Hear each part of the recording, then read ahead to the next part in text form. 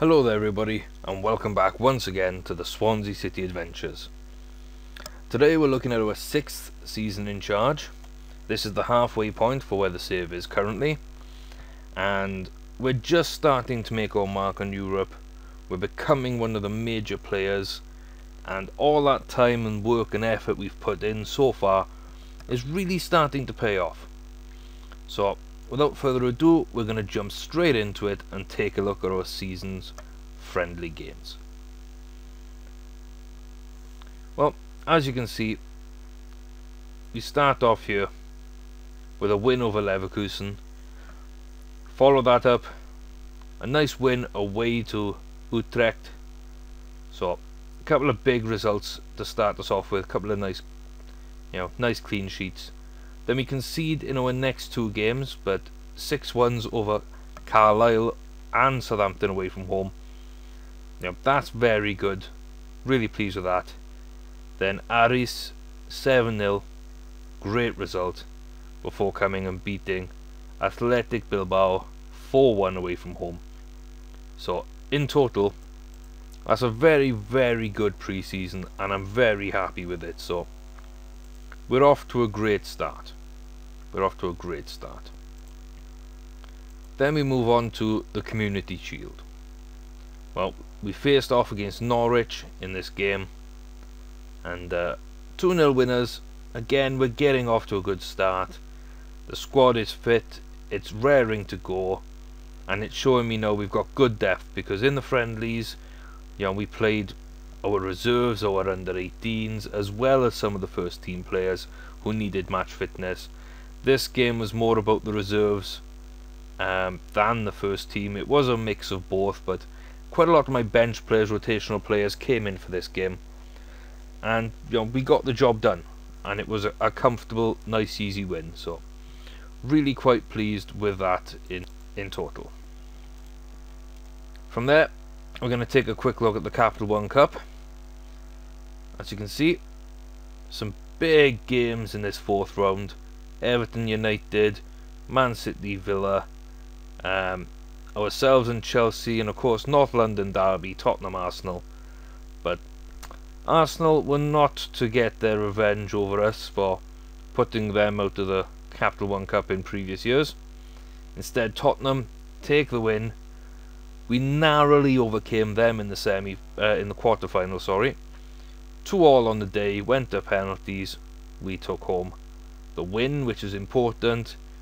Then we absolutely smashed Brighton 7-1. Put a few more of my first team players in, and we got what needed to be done there. And then in the final, we met Man United. They'd overcome Everton 2-0, Man City 2-0, and they'd needed penalties as well to get past Watford. In the semi-finals, 1-1. But penalties for United. On the day, in the final, we picked up another trophy. It's a 3-1 win, a very good performance, and delighted again to be winning the Capital One Cup. So a very good season building there, with an excellent pre-season, good Community Shield, and a good Capital One Cup. So as you can see, this is the breakdown of our Capital One Cup. And the big win over Ipswich at home, Chelsea at home, the away game a little sketchy against Tottenham, then at home to Brighton we win 3-1, 4-0 away. So it's really nice, and of course that win in the final, but a really nice sort of setup there. And then we finish off the domestic stuff. We'll take a look at the league. A phenomenal season. Now QPR, Burnley and Cardiff going down. Very unfortunate for Cardiff.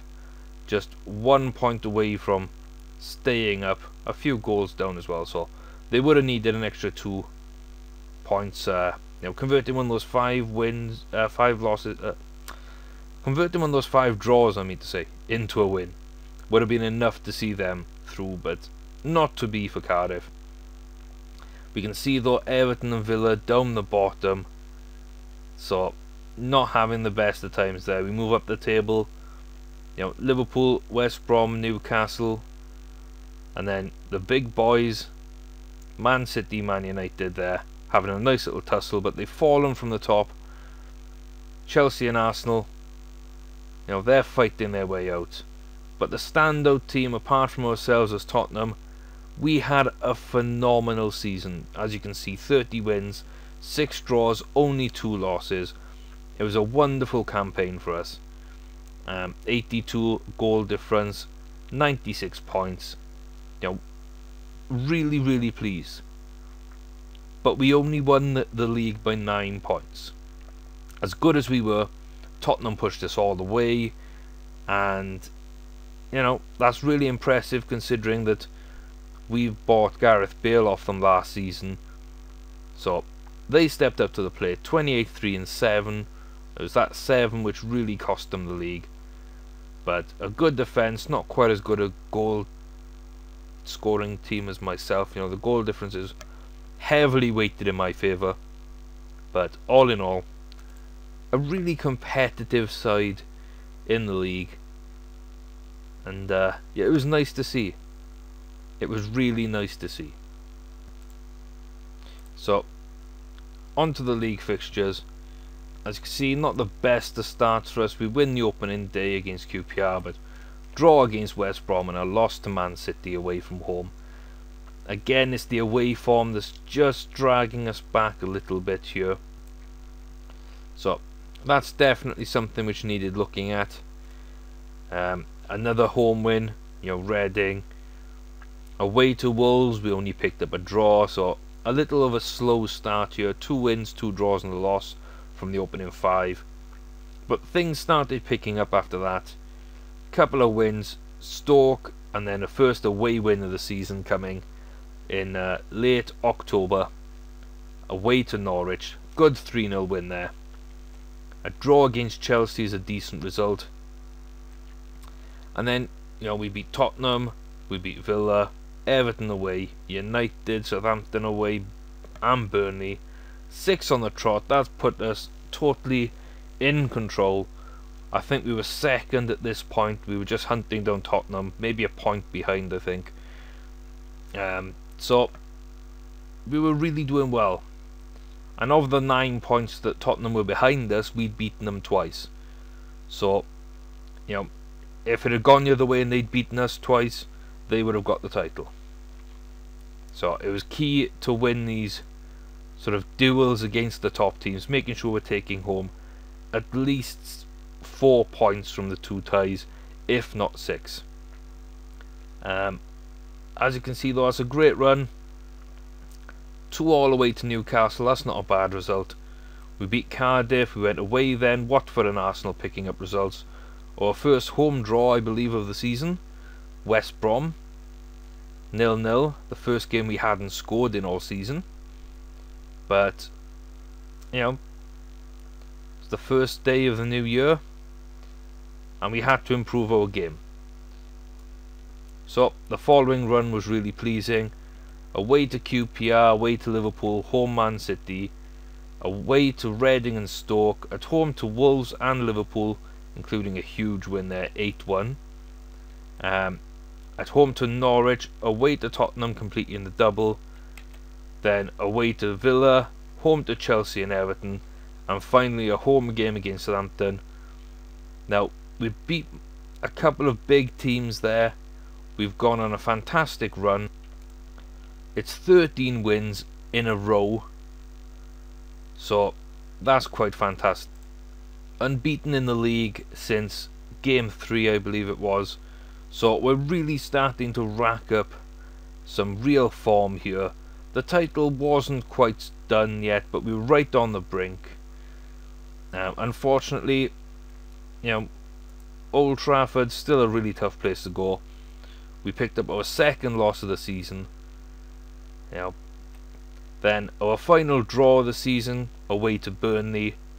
And at this point I knew that if we won at home, we'd be crowned champions. So Newcastle was the game. We stepped up to the plate and we won that. So 4-3 there, we're champions. all the pressure's off. Away to Cardiff, played a couple of reserves. They stepped up and did the job for us. Yeah, we got a 1-0 win over there, our big rivals. Then Watford 6-1. You know, those youngsters really making a case that they should be in the first team. And another win over Arsenal. So, you know, home and away against Arsenal, Tottenham, and I believe as well 4 points off quite a few of the other top teams, like Chelsea and Liverpool and Newcastle. I know. I think we lost to Man United and Man City, so not really that bad a season. We did quite well. We did have to leave it late to win the title because of Tottenham's great form, as we've already spoken on. But a really good campaign, all things considered. Then we'll have a look at the Super Cup. It was early on in the season, but this is where we begin our European roundup. A huge win over Olympique Marseille, 6-1. So again, a mix of first team, bench and youngsters. And they came in, they did their jobs well, and they got the big win. So there's really not much more I could have asked. That was a good performance, a great win, and another trophy. Then we'll have a look at the Champions League. As you can see, it's been a good year. We've put out Bayern Munich in the knockout round.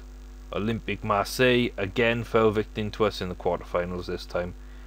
Then we got drawn with Barcelona, who were in rampant form. You know, 6-0 over PSV, 7-1 over Schalke. We go through 4-2, that wasn't a bad result. And we meet Arsenal. We've been meeting them a couple of times lately, in the last couple of seasons in cup competitions. So they made the final, overcoming Olympique Lyon, then Man City, followed by a very close tie over Man United. And they ran us close in the final. A late goal from us, a header from centre back Phil Jones in the 87th minute. It was around that time period, so a really late game winner from Phil Jones. But we won the Champions League, and that's all that matters. So as you can see, we start off with our groups. We beat Partizan, beat PSV away, and then beat Fenerbahce. So that's quite a decent opener. You know, the first 3 games not conceding.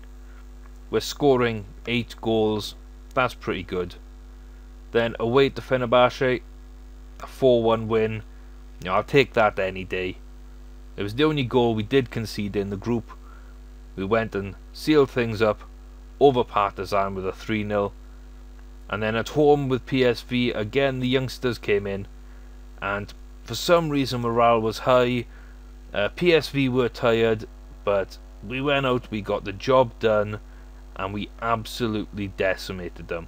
Our home form was starting to become a thing of, you know, a real strength for the side, and something that it was important for us to capitalise on. Then Bayern Munich, we went out to Germany. A 2-1 win away from home is a great result. 3-1 at home just sealed the deal for us. Then Marseille, you know, we did them in quite spectacular fashion for that Super Cup win. We did them again in the home leg. I decided for the away we'd rest a few people, you know, bring through some of those youngsters as well, see if they could step up against a good European side. And away from home, a 2-1 loss. There was quite a lot of youngsters in there. I think my left back was 15 or 16. My striker was 16. I think I had my 15-year-old goalkeeper. So when I talk about youth, I mean real youth. And we came close. We came close. Now we kept it tight. We got an away goal. So, you know, I think Marseille would have had to have scored 7 past us. We lost 2-1, but it was a good performance and a great indicator of how good this talent could be going forward. And then again, relying on the home form, 3-1 over Barcelona. Again, we decided to rest a few people. Not as many this time, but a couple more youngsters and reserves coming into the side. A few different people. and we went and got a 1-1 draw at the new camp. So again, a fantastic performance. We got through, and as I say, that late winner in the final. So Champions League was ours once again. Gotta love that. And then finally, to round things up, we head over to the FIFA Club World Cup. As you can see, in one semi-final it was Gamba Osaka and Fluminense, the Japanese team succumbing to a 3-1 defeat at the hands of the Brazilians, as was expected. So no big surprise in that one. And then I believe Club Africain are a Tunisian side, and we swept them 6-0. Again, putting my reserves out. I felt they'd be strong enough to get the job done, and they were. And then we moved on to the final. Fluminense, not an easy side, so the first team came back out. Brazilian sides always get into the final of this competition and really make you work for it, so it was pleasing to get a 2-1 win and get our hands on the Club World Cup. So the last thing we're going to look at now is going to be the transfers for the season. Nothing too exciting coming in. We had a young striker from Barcelona, Julio Perez, that's 1.2 million. Martin from Real Madrid for 4.2, that's another young striker. And then the big signing for the season was Marco Panetta, my Italian right back, £17.5 million. He was 18, he wasn't getting in the side. As you can see, a very, very good player. So we decided to cash in on him a little later on. Well, at the end of the current season. I just finished actually the 12th season. So 6 years at the club, and that fee proved to be a steal. As well as that, we've got a couple of interesting players here. Blair and Berger, a couple of strikers who go on to do well for other clubs. Truckenbrod, good attacking midfielder. And I think that's really it for the free transfers. We spent £6 million on Southampton striker Nicky Borden. He was only 15, but a really good prospect, turned out quite well, scored a lot of goals on loan to other clubs. He hasn't made it into our team, but we'll make a profit on that. Fernando Di Gregorio, he was my backup keeper, he's become my first team goalkeeper. Now at Steele, again, Roma getting done by us. That becomes a pattern. They're producing some top talent, and we're just going in and just taking it all.